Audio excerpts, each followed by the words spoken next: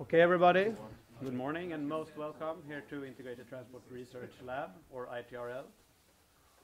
So today we have the pleasure of having one of our Tuesday seminars. It's part of our seminar series where we invite speakers to talk about interesting trends in the transportation sector. Today we have the great pleasure of talking about the project Autopiloten, Sweden's first self-driving bus on public roads. And to do that is Hafmar from Nobina, Pernestål from KTH, and also director here at ITRL, and also Esther Peiche from KTH, who's a PhD researcher. So this is part of our seminar series, as I said.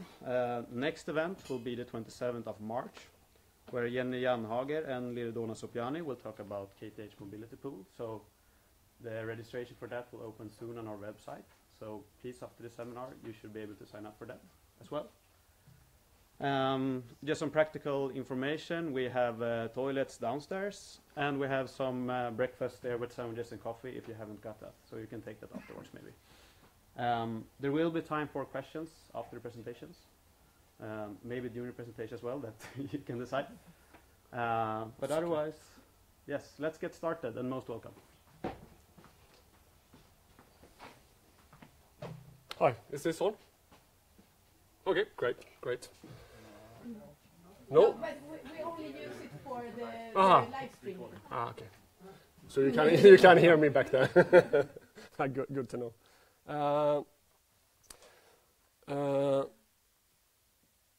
This is actually the wrong one. Doesn't matter. We'll skip a few slides. I sent the wrong presentation to Anna, but sorry about that. But we'll take it as it goes.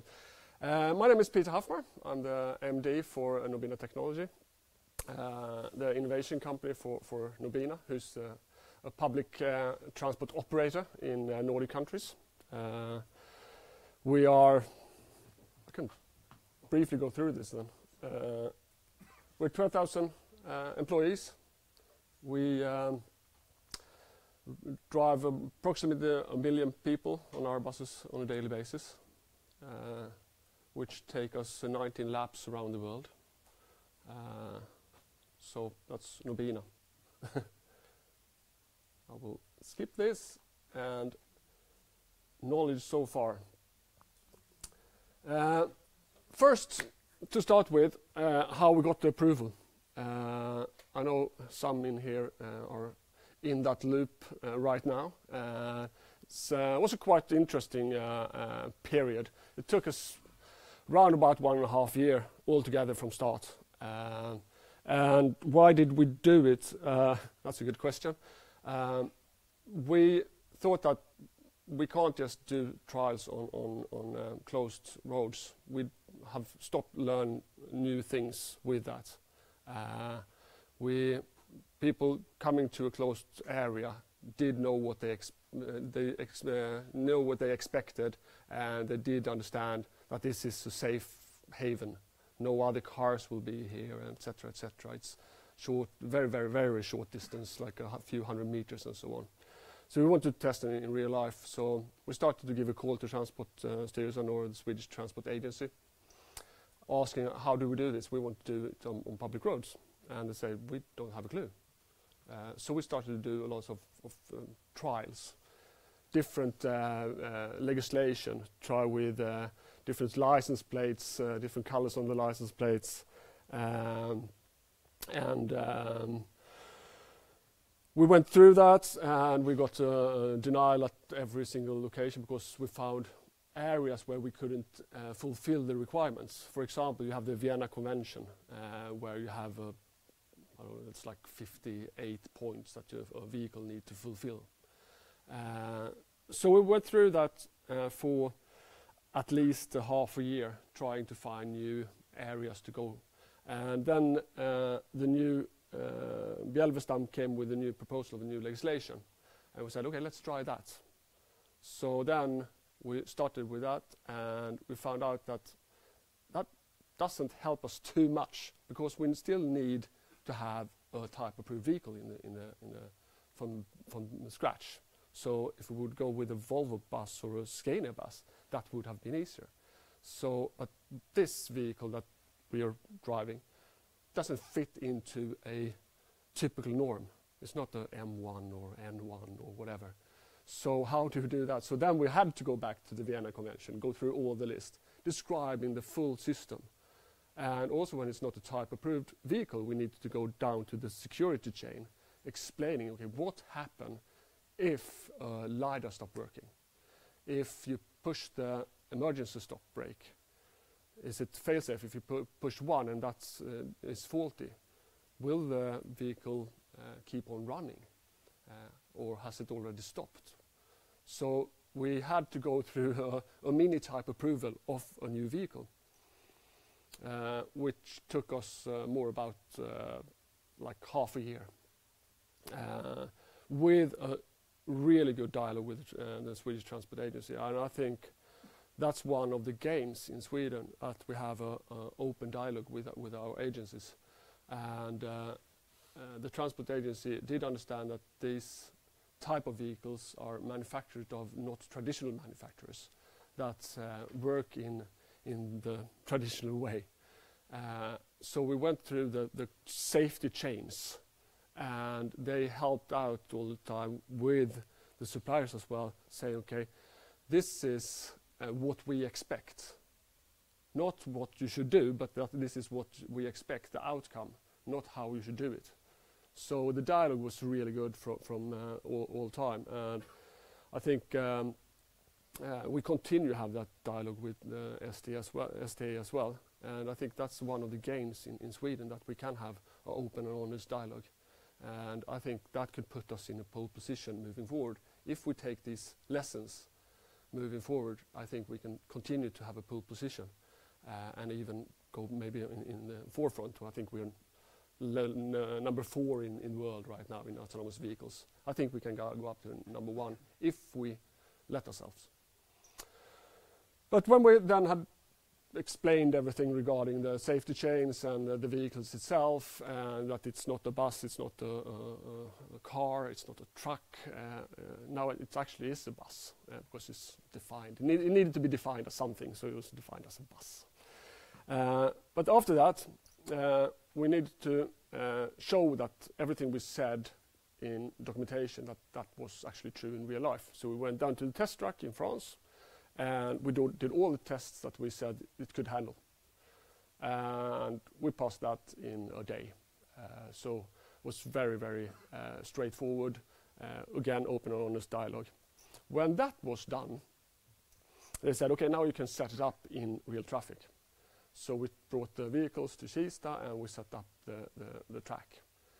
And why did we do it in that way and didn't get approval after showing that it was safe? It's because we have the traffic rules in Sweden, how you as a person should handle traffic. So if you take a right turn, you should go to the right in the road and then put on the blinkers and turn right. You should check your rear view mirror, etc., etc. And we needed to show that we could do as well, and what risks could we see if we take a left turn. What risk do we see, and how do we handle those risks? So we went through all this documentation of what you should be able to handle and not in Swedish law of driving a car. And one of the best example in there is that in Sweden you need to be able to handle a policeman's sign. So if a policeman stop you like that, the car should stop. But if the policeman do like that, then you should turn to your right. And we said, okay, the vehicle don't understand human signs, so we won't handle that. So that's why we have a person on board. Some of the legislation we can't handle today. We will handle them soon, but not yet. So then when that was done, the STA came down to Kista and we had a trial. So uppkörning in Swedish. They actually went on the bus and said, yeah, but you're turning into the bus stop. You turn on the signal too late. Okay, so we reprogrammed that and said, okay, now you're good. So it's really an uppkörning. What's the English word? Anyone? No? driver's test. Yeah. So we actually, after that, they said, okay, now you handle the traffic as you said, and with a safety driver on board, you're good to go. So we joked about let's get a driver's license with a bus on it. Would be nice. So that's what's happening. If we handle, if we drive somewhere else now, we just need to explain the traffic situations and make a new driver's test and say that this is how we handle it if it's new scenarios.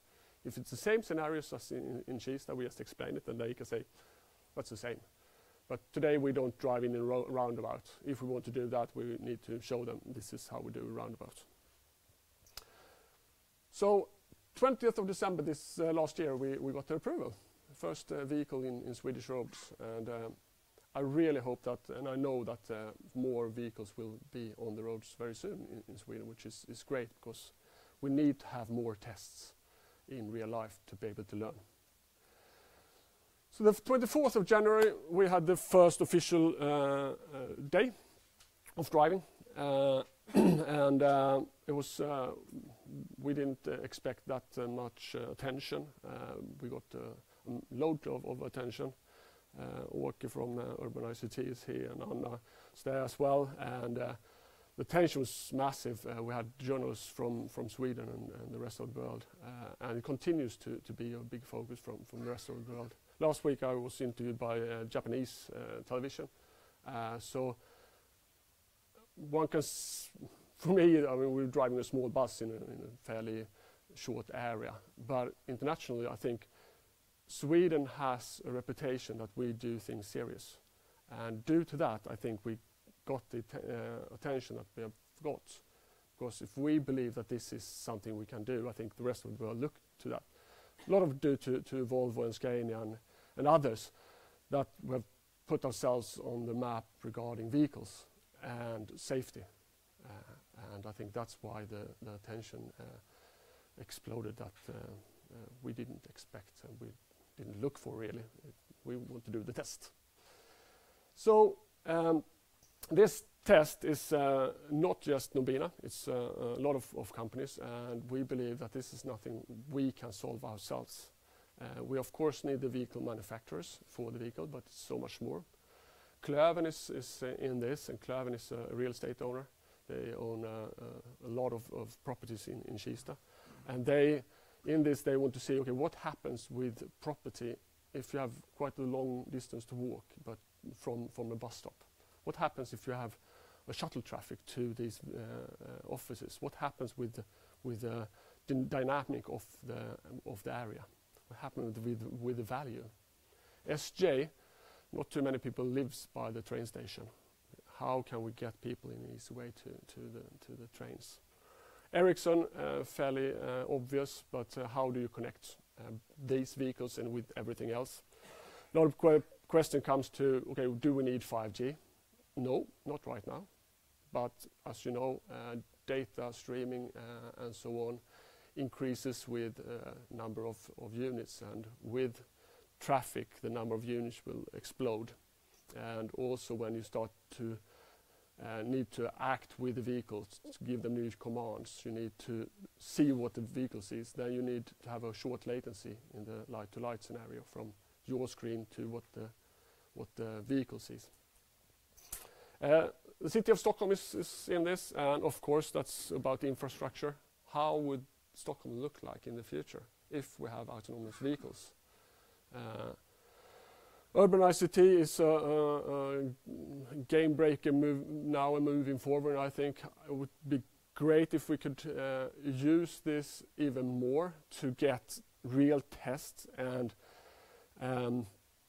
test areas where you are not limited as much as you are in the rest of Sweden. So have a safe haven. For example, cameras. Today, Anna will want to use cameras on the bus, but it takes us 6 months to get an approval. Could we get these kind of things to say, okay, Kista is, you're okay to use cameras, you're okay to use test vehicles, as long as you follow, you don't have to go through a 1.5 year process to get it, or 6 month approval. so we can do the tests in real life, because that's where we learn. And when you go in a test track, it's easy to see, because you know how the vehicle works. So you act to the vehicle because you know how it acts.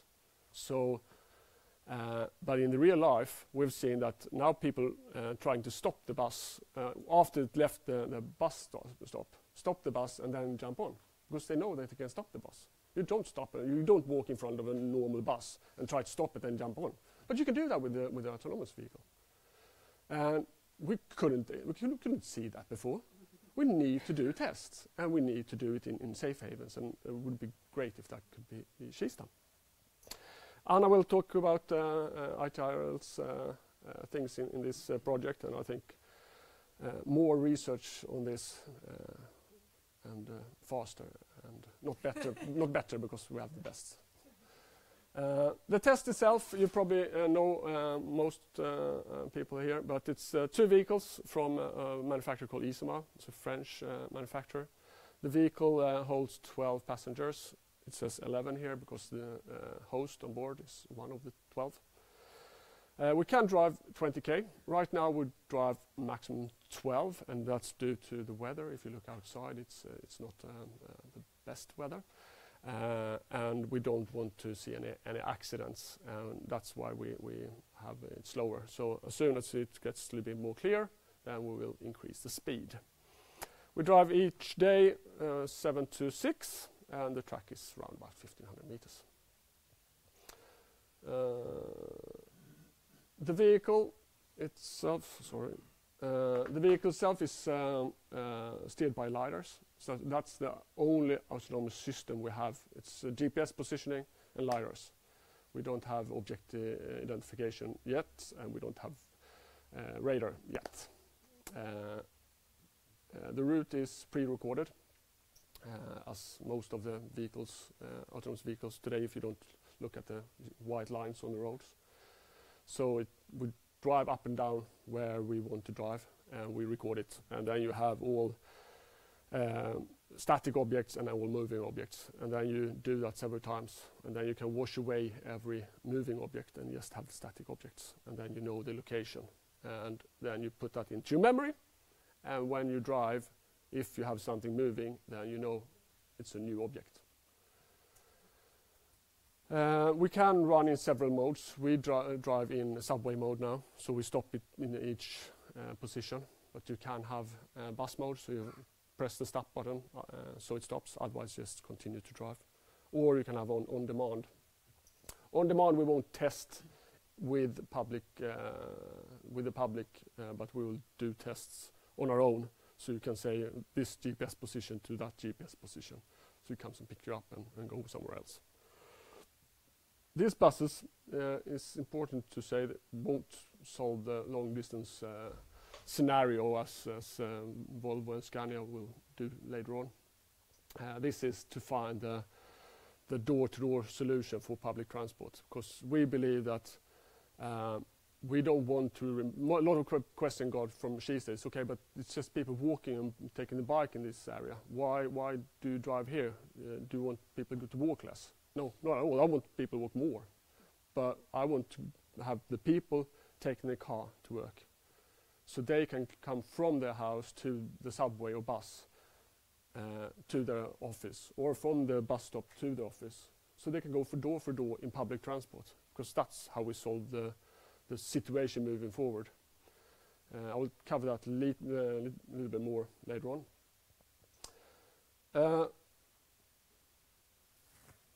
Different sub-projects. Anna will talk about the behavior study and customer interface later on.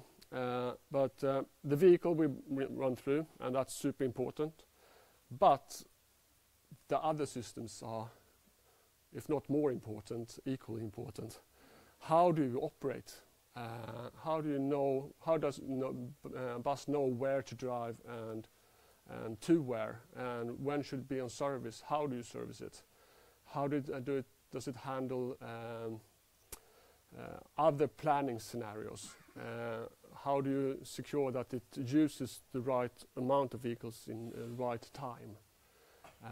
you can do these tests and so on with, as we do today, with drivers, but we won't have the drivers. The driver will be the computer. So how do we secure that they act according to what we know, and how do we give them the right command in the right way with safety, so you can't hack it and drive it somewhere else. Traffic management, cloud, I talked about Ericsson, and then sit in an environment. How do we clean the roads for snow when we have autonomous vehicles? Is it the same as we have today, or is it different? How does the city plan moving forward with parking lots and so on and so on and so forth? A lot of other things. This slide is a little bit old, so due to my mistake. We have more than 6,000 people now, and average about 240 people running per day, I think. We've been driving 1,000 k up to a few days ago. We have had more than 3 shorter breaks because last week it was a lot of snow. It handles snow really well. When it comes to dump from the above of snow, then it's more tricky. And due to security, we don't drive then. I think that's it. Yep. We can take questions later on. Now we are doing this switch.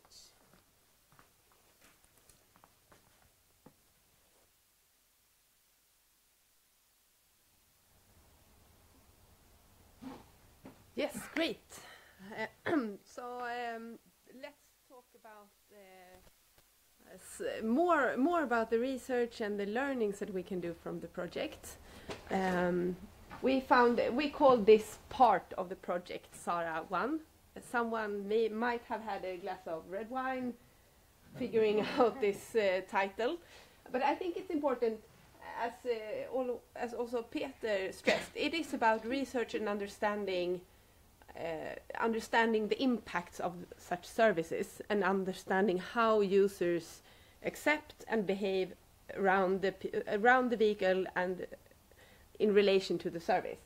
But it's also, this one actually has a meaning, because yes, it is a first pilot, but we also expect more pilots to come and more tests to come. So the testing is really important. So what can we can we learn from the project? We will assess this first pilot like here and now. What do the people that are on the streets and that live and work in the area think about the service? What do you think about being on the vehicle? But we will also collect knowledge that can be used in the future. So it's not only about understanding this service. Okay, it is cool, it's the first one, but it is still only 1.5 kilometers, so it's not super cool. But it is really cool because we can learn so much from it that we can think about, okay, what if we scale this up? What if we try this on another place? And this knowledge we would never ever have gained by only sitting here at our desks and thinking. For example, this brilliant example that Peter told us about with the people stopping the bus. I think that's super clever. Stopping the bus. How many times haven't you like chased the bus and the driver looks like, yeah, you know.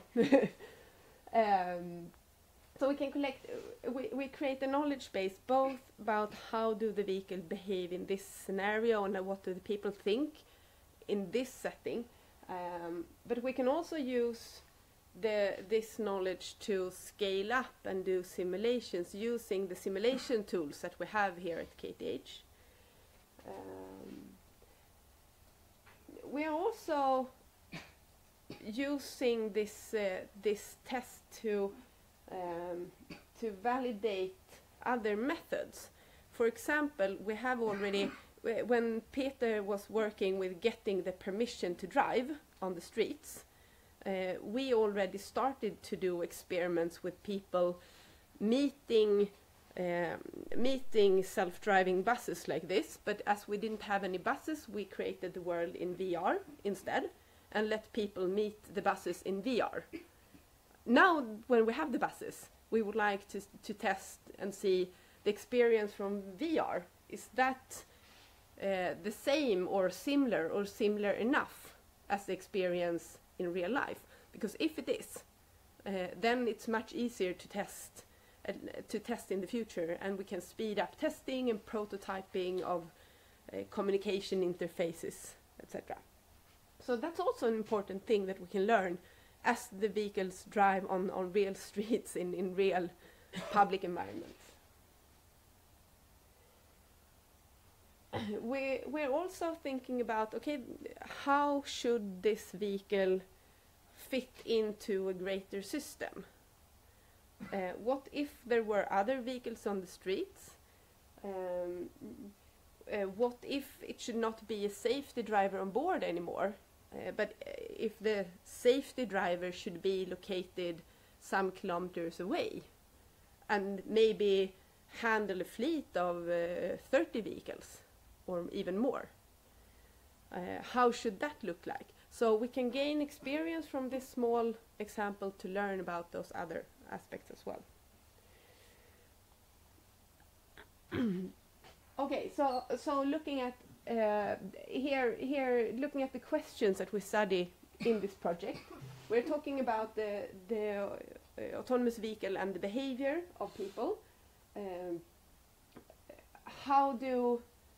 What types of interactions between the vehicle and the users on board, but also around, and not only like pedestrians, but also cyclists. We know the taxi drivers in Kista, they don't always follow the rules.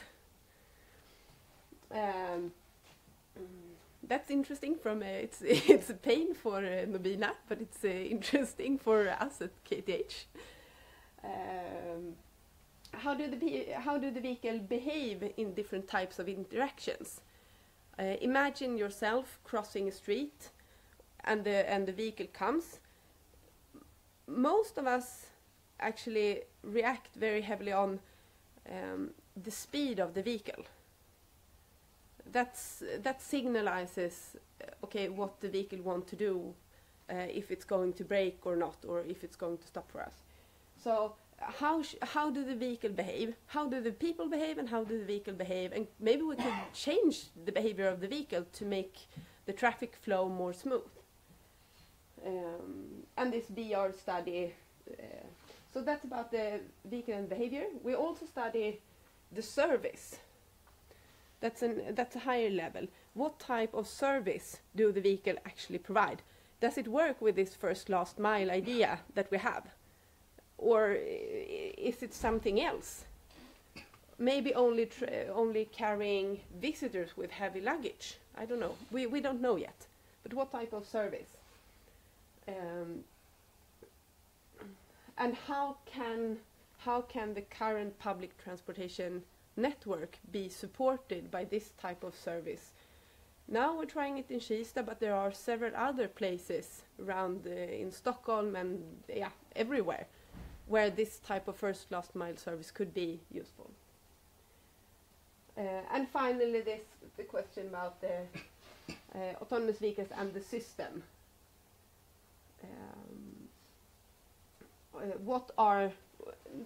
I think this is also important. What are the system level impacts? Do people leave their car, or do they walk less? Will we decrease the CO2 emissions, or will we increase health costs with more people on the hospitals because, sitting is the new smoking. So the methods that we use to collect data, of course, a lot of interviews. We're having a large interview efforts with Esther will tell us soon the first preliminary results from the first wave of the interviews.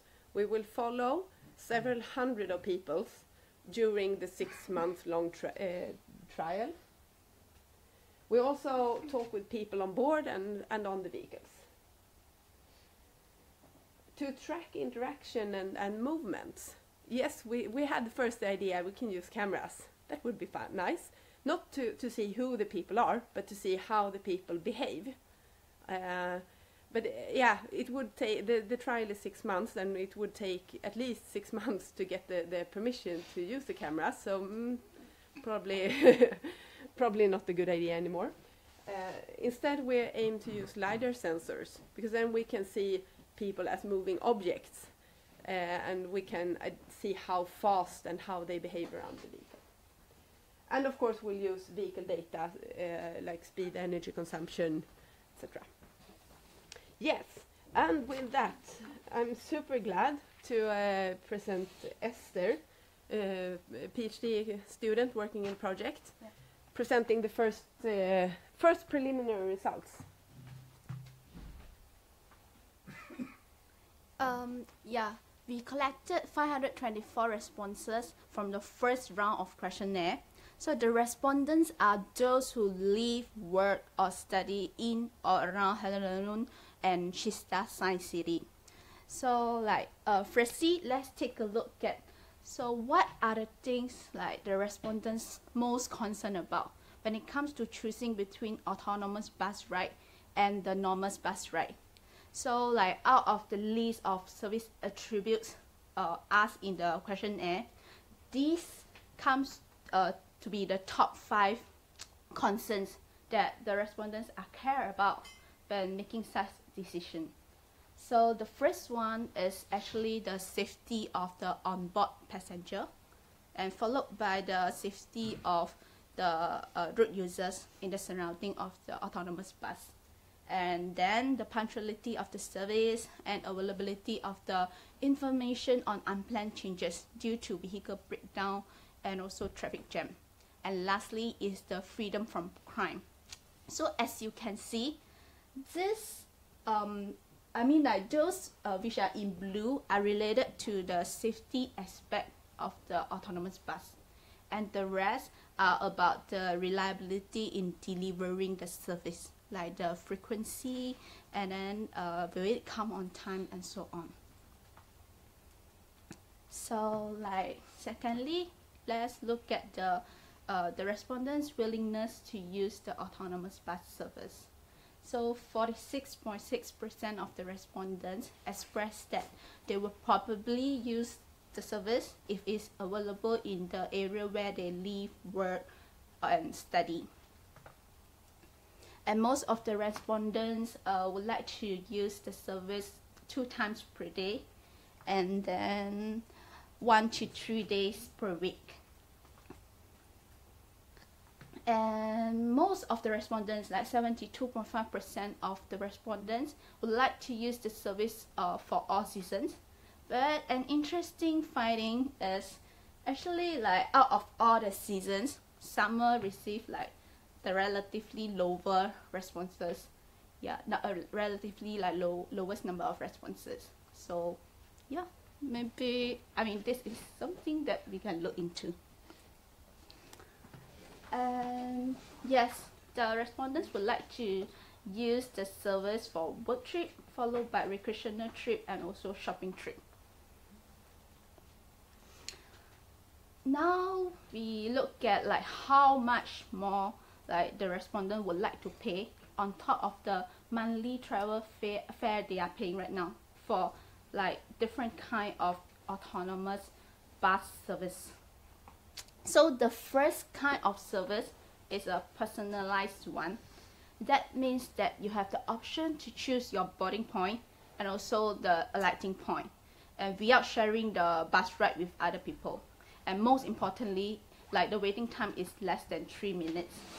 So for this kind of service, the respondents express that they are willing to pay around 150 krona to 200 krona on top of the monthly travel fare they are paying right now to have access to this kind of service.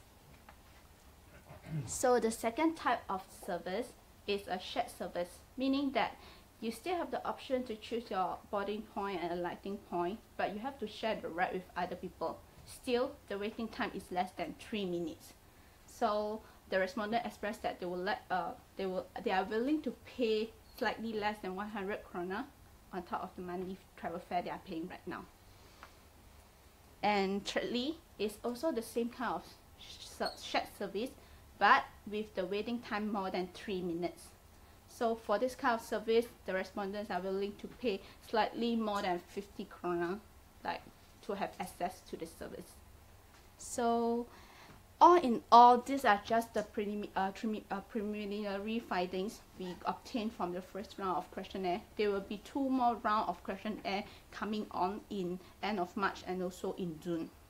So, but if you like moving on, if you wish to know more and read more about the findings, you are always welcome to refer to the publication, which will be uploaded on the Autopiloten website. Yes. So now I'll let Anna to take over the presentation. Yes, thank you very much, Esther, and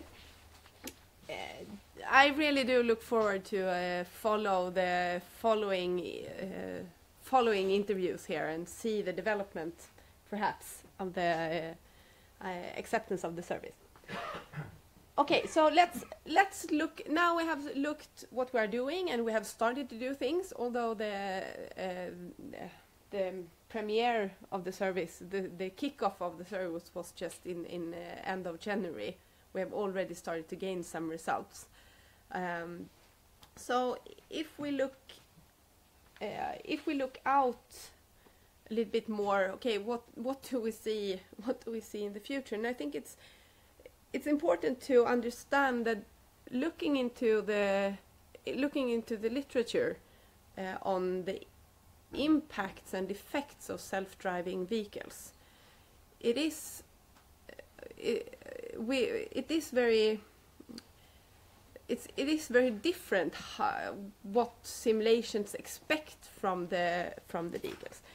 For example, you can ask, okay, imagine if there were self-driving vehicles without safety drivers on board that could be self-driving all around the place, that could go from wherever you want them to go to wherever you want to go. What will happen with the traffic? Most of us have seen pictures and film. Yes, the parking demand will reduce. We will need maybe 10% of the parking places. That's not true, because it will be something between 50 and 80% of the parking places. But anyway, we could probably reduce parking places. But what will happen with the kilometers traveled by the vehicles? And here we see that,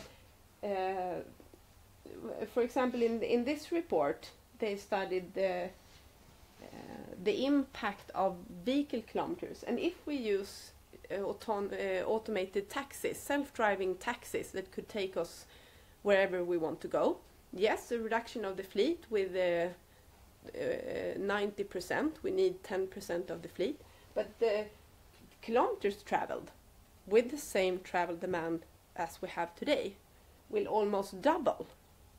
That means twice as much vehicles on the streets as it is today. Not parked, but running. And this is doubled energy consumption, which is doubled CO2 emissions. Even if we electrified vehicles, it's still doubled energy consumption.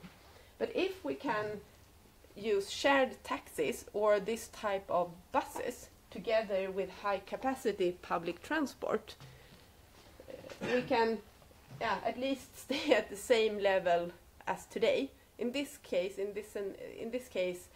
the researchers, the simulation, they replaced buses and only kept rails,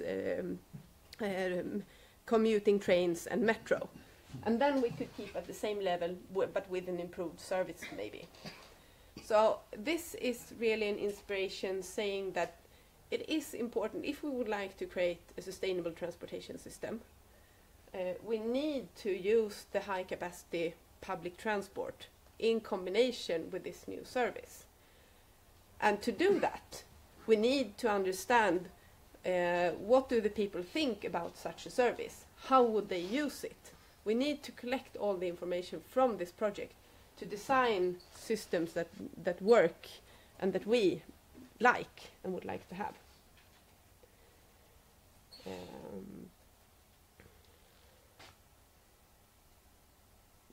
I would also like to say that in the literature, this challenge of last mile services and how the small vehicles can complement public transport is almost not studied at all. So it's super interesting example. Although one can question, it is a tiny. This is Stockholm, where we would like to employ this nice service, and we are studying a small. I tried to write paint it on the map, but it was only like a point. So yes, it is a small study, but we gain very much information about how to scale it up, and we can use simulations to see how it would work in a greater context. What do you mean by a small point? Yeah, it's here, the track. We're only Kista. We are in Kista here, and we are traveling 1.5 kilometers around here, and it looks kind of tiny compared to whole Stockholm. Yes, but still, even if it is a toy example, we can learn very much about how the users behave, how the service behave, and we will learn things that we would never ever have gained otherwise. Yes, so here is a web page where we will upload more knowledge and results as we gain them. And with that, I will close this part, and you will continue I can continue with some outlook. Yeah. What do you, Nobina, say for the future? What we expect. You expect. Yeah.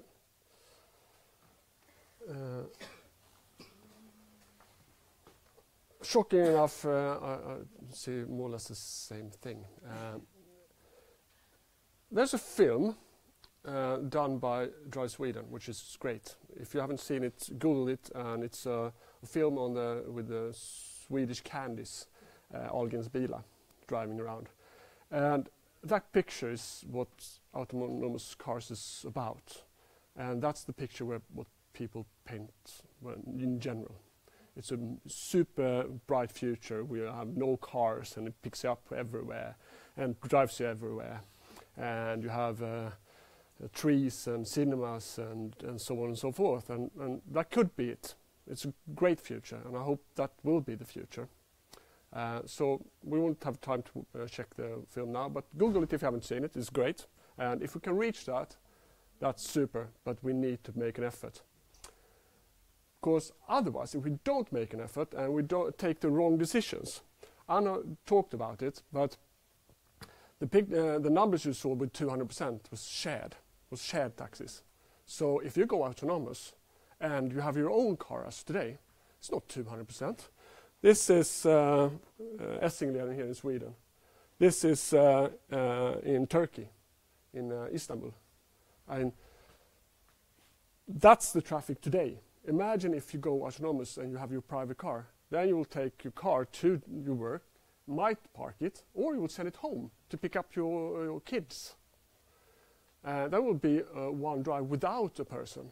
Then it's no 200%, then it's 400%. I don't have the number, but it's massive. The increase, you will stand still, you will walk faster because there will be a parking lot on the streets. So that's the future. If we don't secure that we take the right decision, both when it comes to us as operators and car manufacturers, but the cities and countries need to take this serious, because autonomous vehicles won't solve the situation. The situation will be solved that we change behaviors. And that's what I think is the great thing with what Anna and Esther and the team is doing. What can we do to change behavior, and how can we move that forward? So if the future is smart, then we will solve this. And that's why we are doing this. We don't want to stop people walking and so on. We want to find solution that we share public transport. So you can have the flexibility as in a car, but you need to travel. You won't be able to travel on your own. Then we won't solve the environment, the city situation, and so on and so forth. So after Kista, we will expand this test in hopefully somewhere else, or the plan is to do it somewhere else here in Stockholm, that we will really connect it to the public transport scenario. So we'll connect it with other buses, with other train stations and so on, in full on. With more vehicles, we'll go from 6 to 8 vehicles in one typical area. So you also have the frequency of these shuttle services, because you need to have 3 minutes waiting time or something like that. So we need to increase the speed of the service, but also the convenience.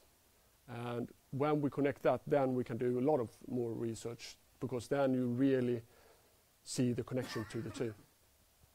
So that's what we hope, and then we have a few other tests around Nordic countries that we are planning.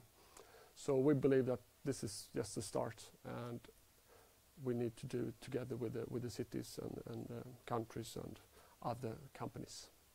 Thank you.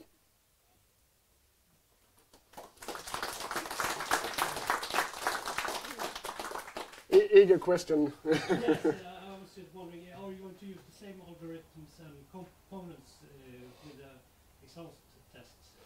No, the good thing is that we have a very good dialogue with the STA, as mentioned. So what we are able to do now, especially in Kista, but hopefully other places as well later on, is that we will, when we have new updates in the software, we will just send that into the STA and explain, this is what we do, and this is the risk analysis on that, and then we will get an update on it, hopefully.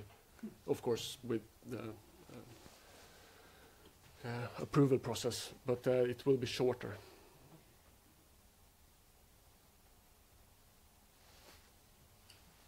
Yes, very interesting. I wonder if it would be interesting to test this in a totally different context, for example, with dedicated lanes, because then you would not have many of the problems that you described here, and this is an issue in many countries, like in Brazil, in Colombia, in Mexico. You already have the BRT system, and in Sweden the concept of the bus is very much like you take a bus in loops, then you end up in Hammarby after slinging around in the whole city, and that of course is much more complex. While if you have a dedicated lane, you actually could, it's a different type of problem, it's mass transport, but maybe that's also a very interesting concept to explore. It's super interesting, and we do those research as well. We have other parts that look into total infrastructure. How do you improve the speed of public transport? And you have tests other places in the world regarding autonomous vehicles in closed roads, BRT-like. You have To Get There is a company that have the solution running in Holland. They've been running since the 90s, autonomous in close. So then you have an easier solution, autonomous, and you will increase the speed. So I think that would be super, but then you need to have the cities also approving this and understanding that. And then you also won't have the investment as you need for trams today. You don't need a rail, and so on and so forth. Exactly. So I fully agree. In doing something like that, because we have had a project with the city of Curitiba in Brazil for some years, and we are going to go for a next step. And we have tested the electric buses in the first phase, and now it would be an opportunity also to look at other issues.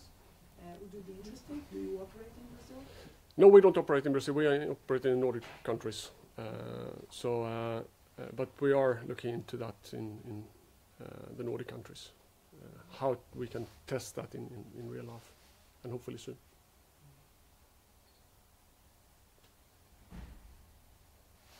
Wow. Yeah. I have a question regarding these weather problems.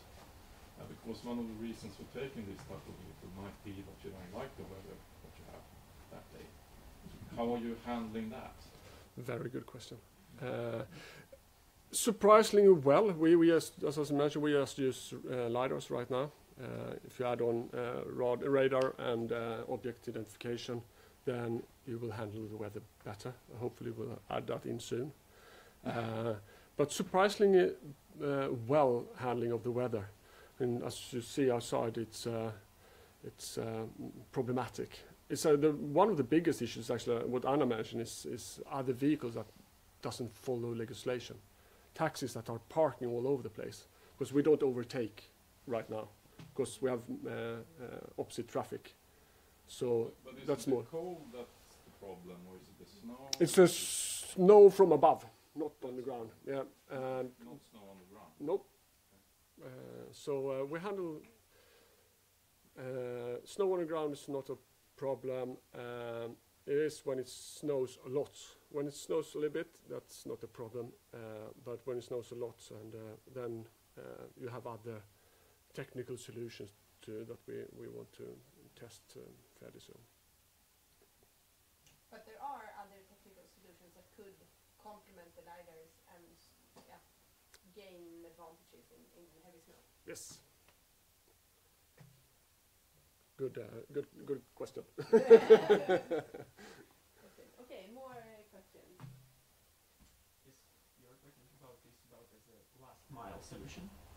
What are the main limitations to extend it to the ordinary operations? Like not just last mile, but longer routes. Do you want to answer, or should I? I can. One answer is, do we want to extend it to normal operations? Because last mile, one challenge with if we take the hypothesis, high capacity public transport operates fairly good, at least if it's not snowing. So one idea is to have this type of service, this type of small vehicles, just as a complement to the public transport, and that's the task of it, first last mile services.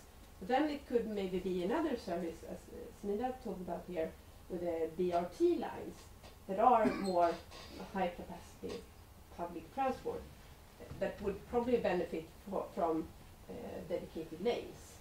So I think the autonomous vehicles gives us a new component in the public transport system with new characteristics. Today, the driver cost, the size of the bus, I can ask Peter here, is kind of decided by it should be, it can't be too long because it has to fit into the city and move around, but it can't be too small either because we have an expensive driver on board. But the autonomous vehicles could then provide a new component in the public transport system. So I think the new technology, and we see that all over the place, it's not finding like one solution that fits everywhere, but specializing and do that one solution, I would say, that fits quite good everywhere, but instead find more different solutions that are excellent in their own habitats, so to say, or in their own task. Yeah, totally agree. I'm interested in many things, but one thing is the evaluation. Did that include, or are you planning to include, why the people in Kista use the bus? To my experience, when I was there about an hour, I say almost no one. I think there was one person who happened to see the vehicle that used it because it needed it. All other was using it for fun. That's a very good comment, and that's one of the problems we have seen so far. We didn't expect that it was a tourist attraction, we want to come to that scenario. We know that there are people that use it on a daily basis. Have you counted them? No, not yet. All of my Esther might able to. Yeah, right. So that's why like we plan to have like 3 rounds of like so-called, you can say, observation, and also like the questionnaire and so on. Yeah, right now that is right, because it seems like right now it's something new and everybody is so excited about it, and yeah, they try to, you know, like do, I mean, like, yeah, that's why right now like we will say like this is how it is, but moving on, we want to find out what is the like the irregular behavior of people in response to this kind of service and so on. So yeah, so we will see how it goes in the coming round of observation and also the questionnaire and so on. Yes. But thank you for pointing that out. Yeah. Are you also looking at research or planning projects on flexible routes and demand-driven, and how it can be co-scheduled or aligned with the timetables and so on with public transports? I know that there's some research here at KTH that deals with that. Yeah, I think you give the answer. Yes, we have a dialogue within the project to see, okay, what could we do on this 1.5 kilometer long route, or could we maybe extend the route a little bit and test more on-demand services? But we start with like managing doing the regular services. And yes, of course, we do want to incorporate this on-demand services. Yeah. For example, one way of doing it is that the Autopiloten project is also part of the test site Stockholm project, or that we are also running here at Darren, where other projects look at this type of services. And yes, I just think that when you try flexible routes and demand-driven, then basically the arrival times are a bit difficult to estimate, and then align basically public transport to that might be a real challenge, Yeah. but it could be a real benefit in terms of service. Yes, but we'll take this step first, and those are the coming steps. How do you do on demand, and in what area, and how do you secure that you have a vehicle in the right time? Because I really like your question earlier. Do we get a reoccurrence of people using it? Right now, I would say, guess it's very low because of the speed of the vehicle as well. When we increase the speed and also drive the full length to the train station, then people will do come out of the train, jump on the bus because it's there, or wait 2 or 3 minutes because they will save 15 minutes walking. Then I think it will be used in a different way. Yes, it is really. I'm sorry, Stefan. It is really time to finish this seminar now. So I think we make the formal closing, but you have a few minutes stay. Yes. So yes. So now we formally close the seminar as we are 5 minutes over time. Thank you.